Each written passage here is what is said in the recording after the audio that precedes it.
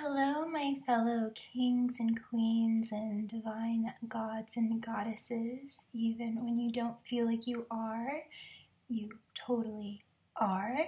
My name is Tianah and welcome to my channel Inspired by Ease. Before we get into your reading for this week, I just wanted to say that I work with 2 oracle decks currently, and you can flip around the characters. I might be talking to you or the cross watcher, or it might be applicable to someone you know and care about.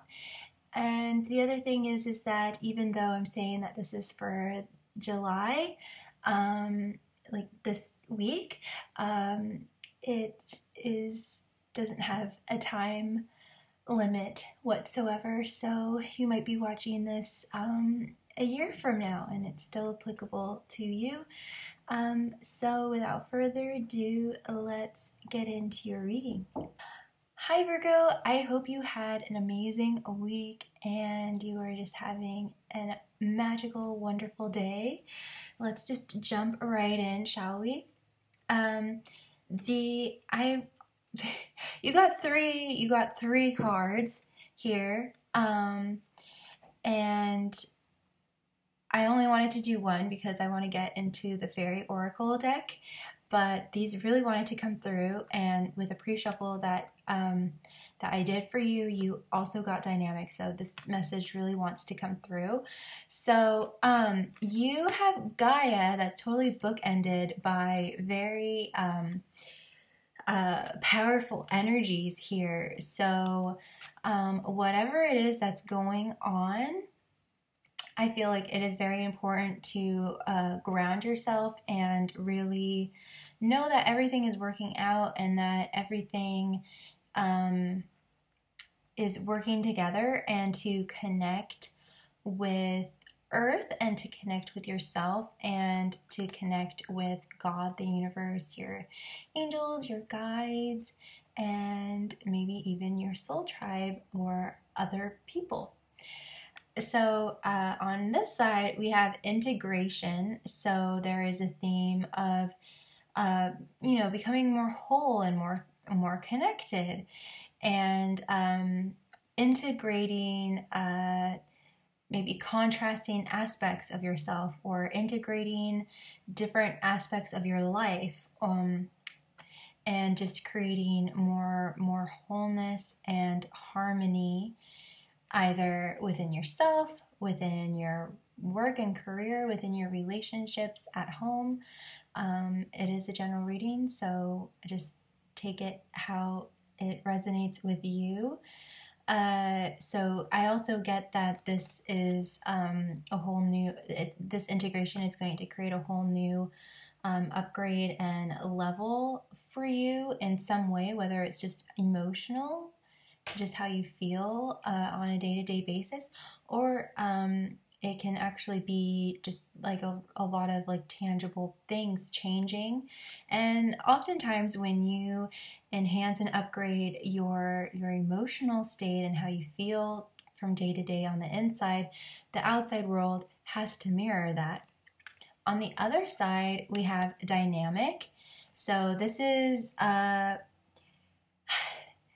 me, this is like the epitome of just creativity at its highest form, because you're combining all sorts of different modalities that usually wouldn't seem to go together, but they do, and it just creates a very energetic and charged and exciting experience or outcome.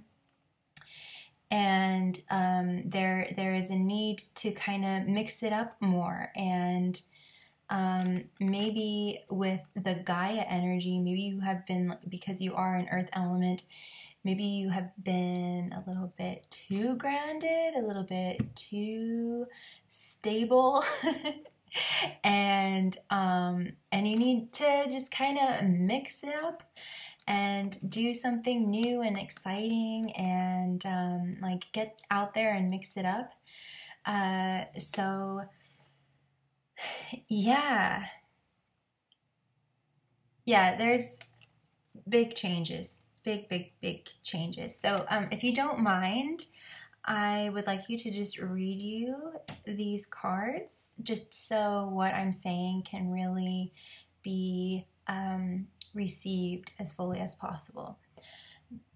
So with integration, the frequency of integration supports our embrace of every aspect of ourselves, allowing what we perceive as positive and what we perceive as negative to harmonize in a balanced symphony of life. Like what I was saying with integrating both light and shadow. And then dynamic. The frequency of dynamic supports our ability to harmonize. So there is a definite focus on harmonizing certain things in your life, just creating more general harmony in your life. Very good. It supports our ability to harmonize between layers and aspects of different origin and frequency. It helps to put together a reality that is made up of different elements, both familiar and completely new, with ease, grace, and great joy. So yeah, there might be a need to try some new things and to introduce maybe you just haven't done something new in a while, and you just really need that extra spark in your life, which is very, very easy to do, Virgo. And then we have Gaia, before we get into the fairies. The frequency of Gaia reminds us that we are infinitely connected to one another, just as we are to our great mother and to the universe that birthed us all. So let's get into the fairies. And the first card that you have is Mike the Myromancer. And this card is all about detail and, rewriting a contract. So, rewriting contracts. So, this could be with the integration and dynamic. This could be that you've just been in a job that has just become too monotonous and not challenging, not fun, just not fulfilling for you, and so there is a need, or you literally are rewriting contracts. And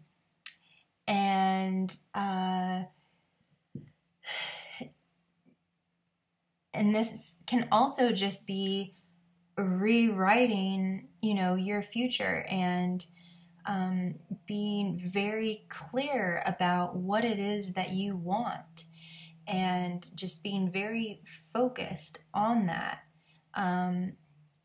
Virgo, like being kind of, there might be a need to break the mold here, and there might have been a little bit of indecision, perhaps, and the more that you ground and center yourself and connect, you know that something hasn't been in harmony in your life, and it needs to be changed. And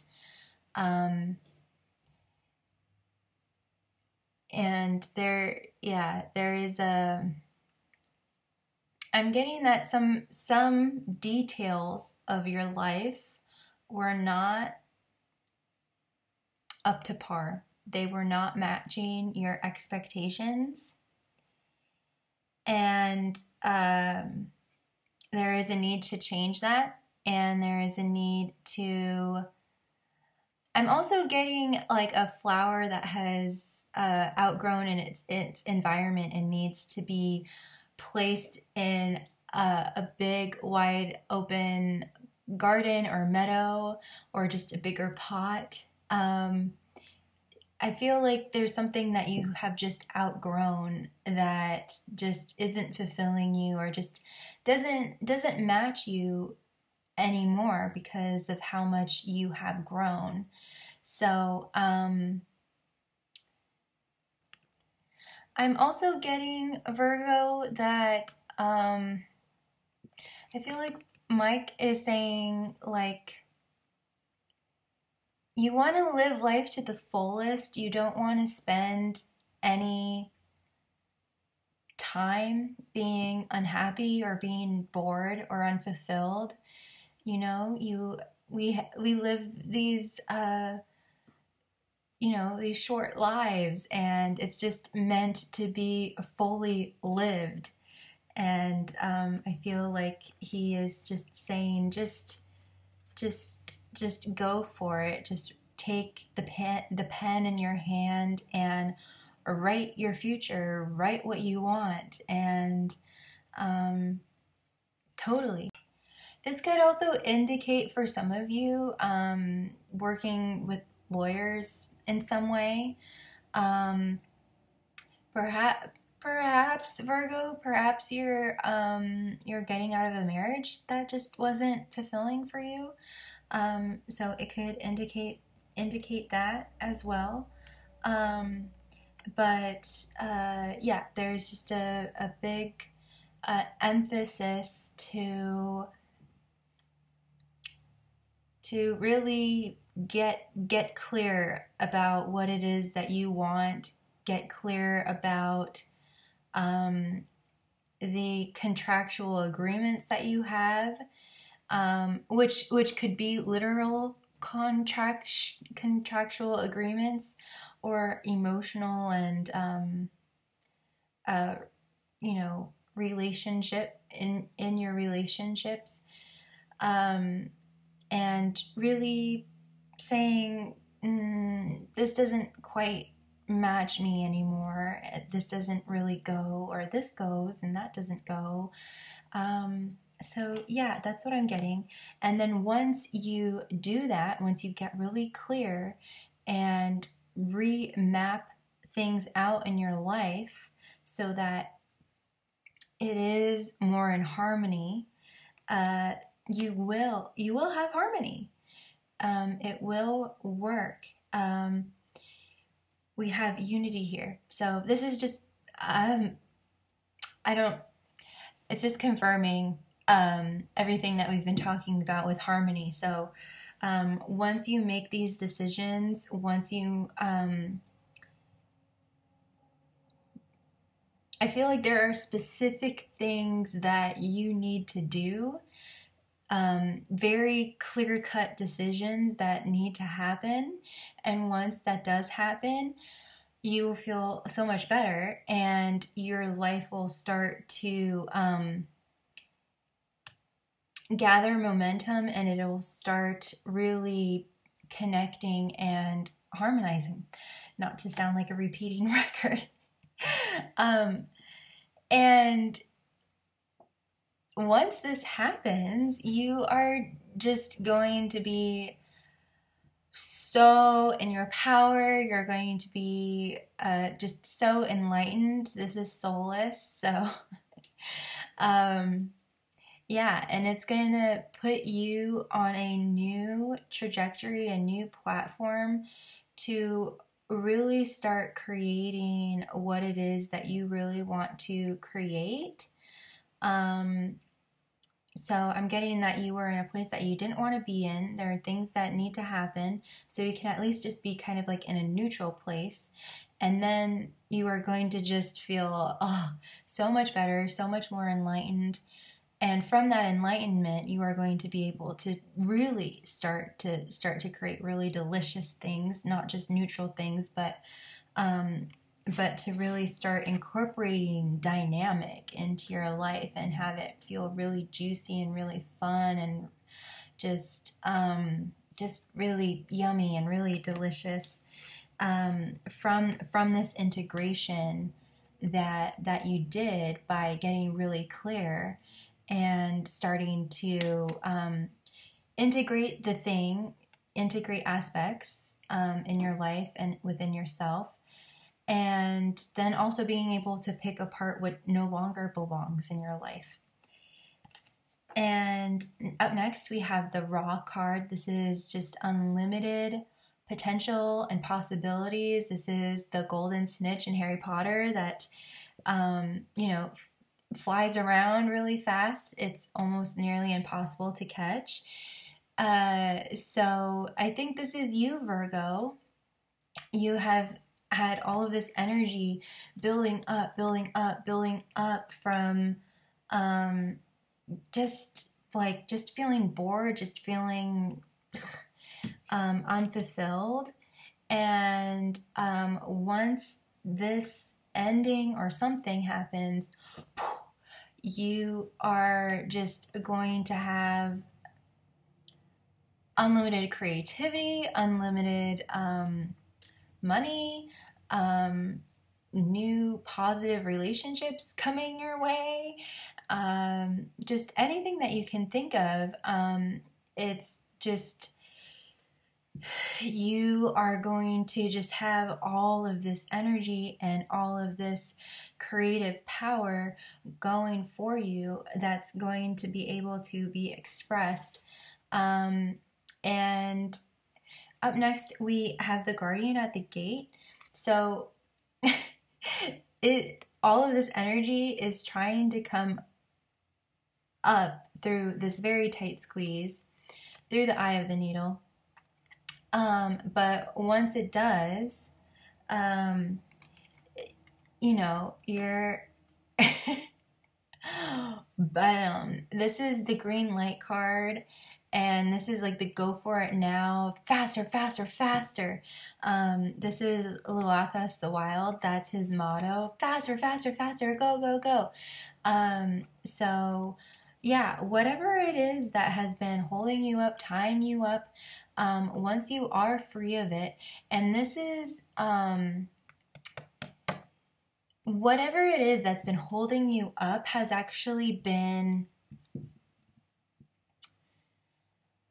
a spiritually enlightening experience for you, to help you shed all the things that don't serve you, and to really help you question, who you are, what you want, what your purpose is, what lights you up inside, all of that. And so we can clearly, we've been clearly talking about that there is a need to rewrite certain things in your life, and to let go of the things that no longer serve you. So you're definitely going through some type of tight squeeze, and this kind of spiritual experience doesn't let you carry any old baggage with you that you don't need at all.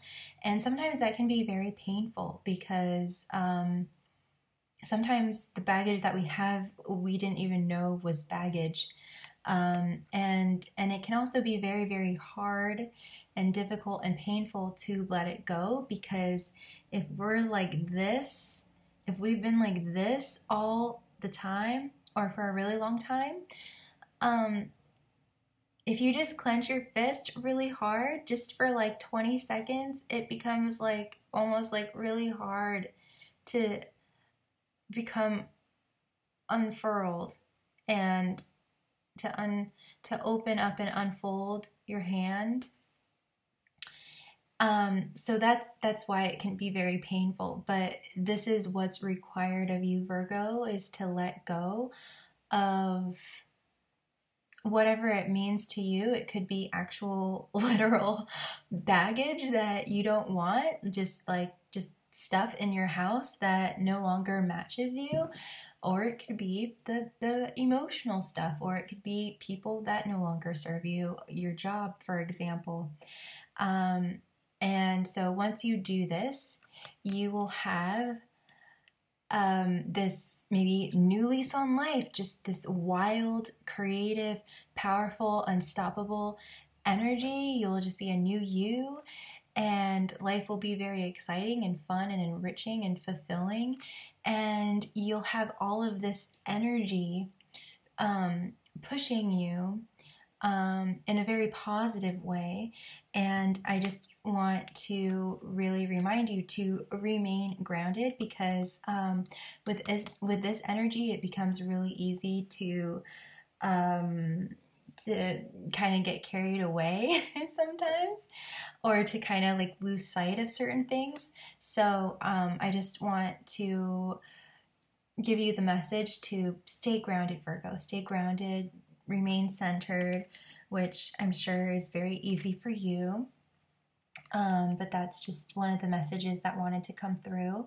So whatever it is, maybe you've been kind of on the fence about whatever this contractual agreement is that needs to be rewritten.